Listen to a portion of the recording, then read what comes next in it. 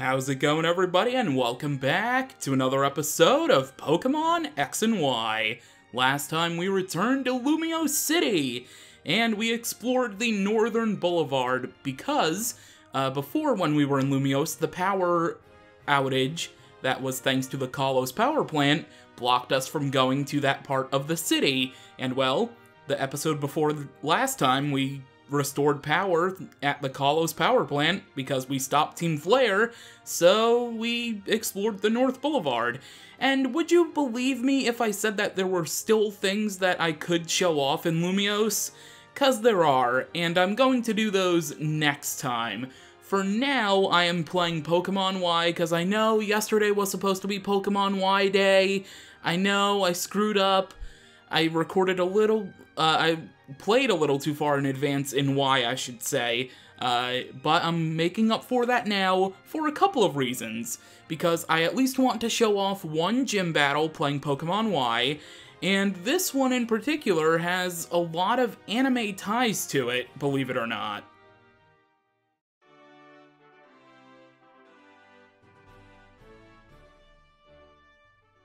Welcome to the Lumiose City Gym inside of the Prism Tower.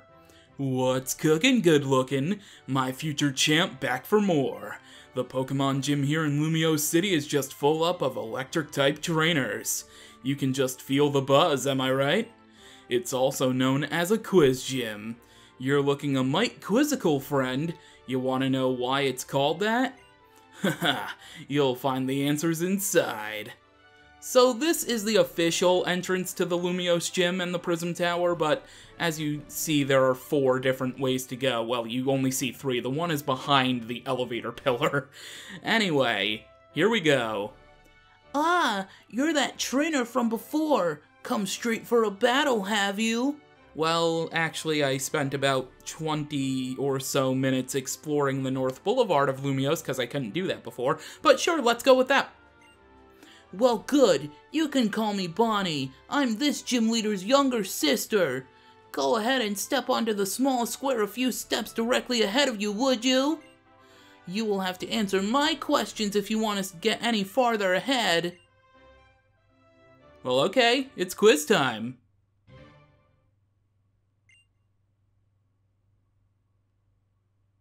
Who's that Pokemon?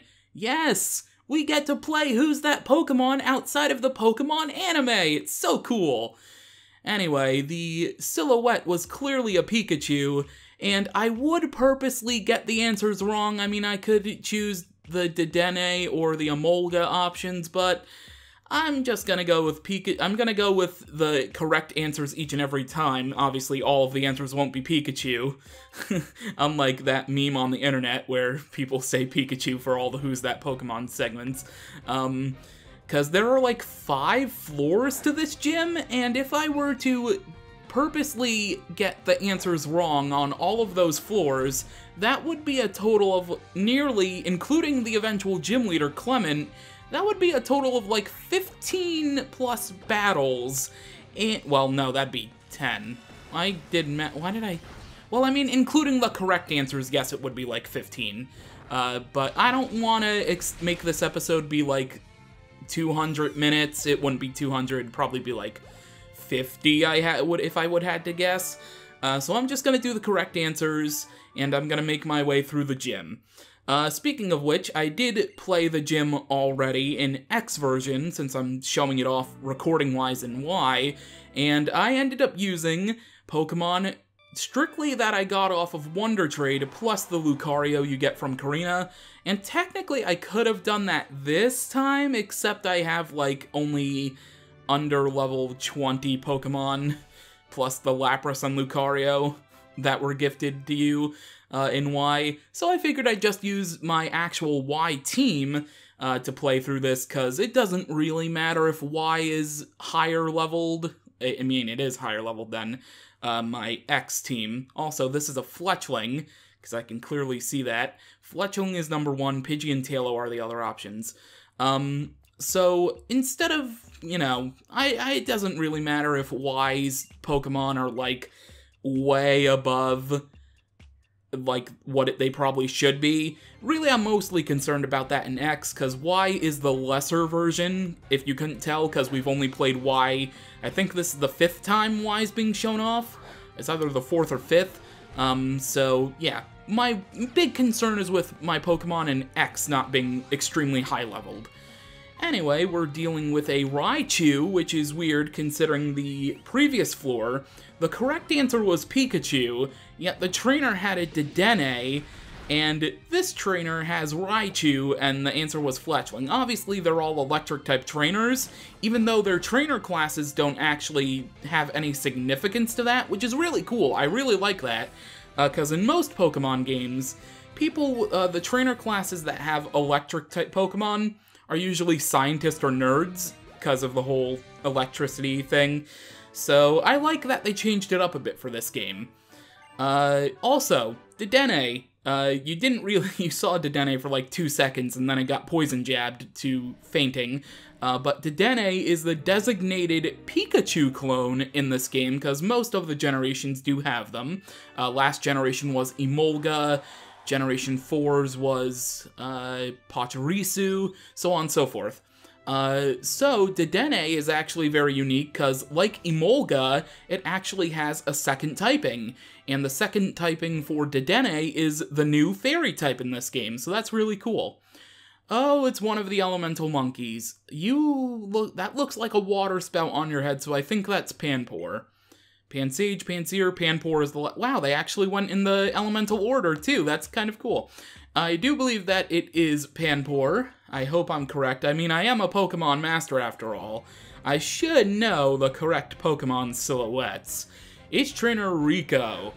Alright, okay, yeah, you have an Ampharos. Yeah, I think you're the correct trainer, because if the correct trainer had something like a Pichu or something, then that would be a bit weird. So, an Ampharos probably means that I was correct. Actually, I would like to know what all of the other trainers on the floors actually do have. Well, when I played X, I did go ahead and purposely get the answers wrong, just so, like, my Wonder Trade team, which isn't an official team, but I'm gonna call it that anyway, just so they could be pretty high-leveled. So, that was pretty fun. I don't remember what the trainers had, though, so damn short-term memory. Alright, we defeated the Ace Trainer. Well, that was a couple days ago when I did that, because after I recorded the previous episode, I just went straight to the Lumiose Gym and challenged that with X. And yes, I was correct. We did have Panpour be the Pokemon. It's gonna show the silhouette anyway. Yeah, Panpour. Alright, Pokemon Master right here. Man, I tell ya, I know my Pokemon inside and out. Pokemon's one of my favorite series of all time, so I should know everything. Okay, Butterfree. Oh, there's multiple. That's a Vivillon. And that is a Mothim. Okay, so we have to choose the correct one. Which one is Vivillon? 1, 2, or 3? Well, that would be number 2. Alright, here we go. Now, it kind of... Well, no, since you did face... Viola had a Vivillon, so you should know what a Vivillon silhouette would probably look like. Maybe? I don't know. I mean, although that was the first gym, this is gym number 5. Oh, actually, yeah, that might be a little difficult, considering... Oh, well, it also depends on if it's a newer player that's coming into the games for the first time, or if it's a veteran. Yeah, that's a pretty interesting dilemma. Anyway, we're facing off against a Plusle. That's also a Pika clone, and also a Pokemon that probably is an incorrect answer. Well, I know that this is the correct answer, because, I mean, I know what the Pokemon looks like. I know what Vivillon looks like. I'm collecting Vivillon to show off all of their different forms, eventually. By the way, status update on that, I have 5 different forms. So, yeah. Anyway, Sylveon wants to learn Psych Up, but I'm not going to let that happen. I clicked on the wrong button, apparently. No, we're not learning Psych Up. We defeated the Pokefan, who has a, Flabebe, like, stuffed doll. That's adorable. I do like some of the trainer poses in this game particularly, since you actually get to see their artwork, because some of them, there's like one, I think it's the male Pokefan actually, that has their kid in their portrait shot that's dressed like a Pancham, like in a Pancham outfit. It's so adorable. There's a lot of these trainer portraits I like, and I'm really glad that they stuck to them, and they evolved them further in Sun and Moon with having them actually be 3D models. Anyway, there we go. We did have the correct answer. Vivian was... Oh, there were only 4 floors plus Clement. Oh, that's okay. I mean, we're about 10 minutes into the video anyway, so it's gonna be a long one nonetheless. Oh, thank you for coming. Allow me to introduce myself. This is the gym leader of Lumiose City, Clement. You'd better watch out. My brother's strong. As strong as you'd expect a Lumiose City gym leader to be, got it? Bonnie, how many times do I have to remind you? It's not my own strength that matters, nor any other trainers. None of us would be here if it weren't for our Pokémon. I know. Anyway, I hope you two have an awesome battle. She's right about that at least. Let's both do our best in battle.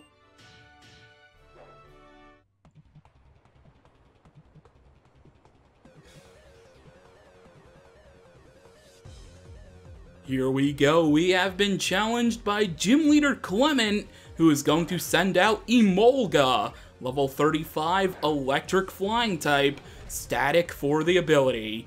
With the moves Thunderbolt, Aerial Ace, Volt Switch, and Quick Attack. So, one of the reasons I wanted to challenge the gym in Y version, at least this one in particular, is because of the anime connection, because Clement and Bonnie in the anime traveled along with Ash, obviously, the protagonist of the anime, and Serena, the player character of X and Y, also traveled with Ash and Clement and Bonnie. So I wanted to have that type of connection there in this episode, in this series rather. Anyway, next up is going to be Magneton, level 35, electric steel type with sturdy for the ability, with the moves Thunderbolt, Mirror Shot, and electric terrain. I don't know if it has a 4th move. If I had to guess, it might probably have Volt Switch, cause I mean, that's what Emolga has, and also technically Emolga didn't have Thunderbolt listed, but spoiler alert, Thunderbolt's the TM we got from this gym. So I went ahead and assumed that Emolga also had Thunderbolt. It would be very weird if it didn't. Clement is going to use a Hyper Potion, because, of course, his Pokemon is low health, and gym leaders do tend to do that. Anyway, there we go, Sturdy activates. And he's probably gonna use another potion, honestly. Yep, okay, uses another potion. So I went for Psybeam instead, just to break the Sturdy. Just so that's not in the way. Wow, Psybeam actually did not that bad damage, to be honest. Yeah, Psybeam did a good amount of damage for what it was supposed to do. Another Flamethrower is going to take out Magneton. Excellent. Delphox is going to gain a lot of experience. And Clement's final Pokemon, which he also does have in the anime, although technically it's owned by him, but Clembot uses it. Also, I'm very upset they didn't have Clembot in this game. Anyway, Heliolisk, level 37, electric normal type, with dry skin for the ability. With the moves Thunderbolt, Grass Knot, and Quick Attack. Again, no 4th move, but probably Volt Switch if I had to guess. Or Electric Terrain, I don't know. It's weird. That's the thing, these games have like no information about them at all. Every other Pokemon game, you have like full movesets for these Pokemon, and then for these games, either there's not information out there about the movesets, or they really only have like 2 or 3 moves on each Pokemon. It's very dumb. Anyway, we have defeated Gym Leader Clement.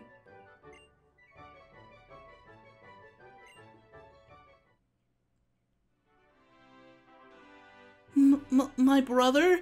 You lost? Oh, Bonnie, when will you learn there's no shame in losing? I'm glad whenever I get to learn something new, thanks to strong challengers like this girl here.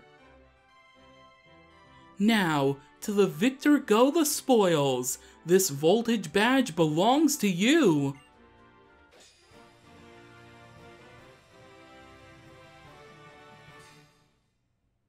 We have received the voltage badge from Clement. If you have the Voltage badge, you'll be seen as a friend and equal by any Pokémon up to level 70. And here, take this TM as well. Oh, I know this one. It's TM24. That's Thunderbolt. It has a power of 90 and its accuracy is 100%. It'll never miss. It's a really popular electric type move because of that. As Bonnie stated, we have obtained TM24 Thunderbolt, a really powerful electric type move. Ah, Bonnie, you... The future is now thanks to science. Behold the machine that gives technical machines. I just wanted to be able to say it, okay? At least once. Look, it's not like I'm going to try to make myself stronger or... All I'm trying to do is enjoy every day to the fullest with my Pokémon, while doing the science that I love with my inventing. And that is it for the Lumiose Gym. So, let's head back down to the first floor. Thankfully, we have access to the first floor. No needing to go floor by floor. That would be kind of dumb, actually, if that was the case. And let's exit the Lumiose Gym to a holo clip received.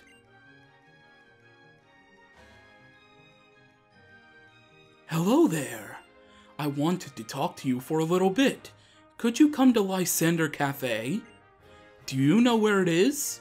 You can see it from outside the Pokémon Center, right by Prism Tower. It's the Red Cafe. Just hop in a taxi if you can't find it. Be seeing you!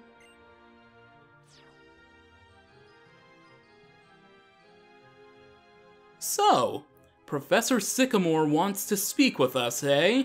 Well, that is going to have to wait until next time on Pokémon X and Y, where we'll explore more of Lumiose City.